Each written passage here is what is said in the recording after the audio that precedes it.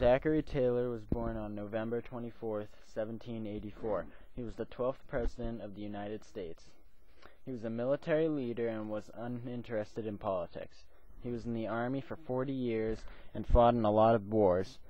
He really became famous when he led American troops to victory in the Battle of Palo Alto and the Battle of Monterrey during the Mexican War. He had a moderate stance on slavery, which angered many Southerners because he was from the South. He wanted settlers in California and New Mexico to try for statehood, which set the stage for the Compromise of 1850. Taylor didn't say a lot about his political beliefs because he didn't have a lot. He didn't think it was a good idea to expand slavery west because crops wouldn't grow very good. He did own slaves himself, though, which is why he didn't hate slavery as much as most Northerners.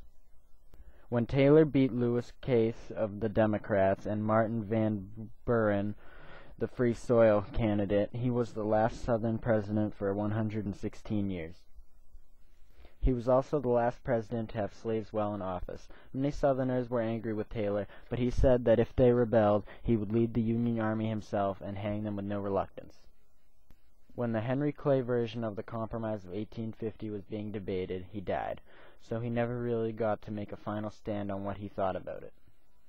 He died on July 9, 1850, only 16 months into his term. During his presidency, not a lot happened except for New Mexico and California becoming states, which set the stage for the Compromise of 1850. He wasn't all for or all against slavery, but he did keep the country together during his short term.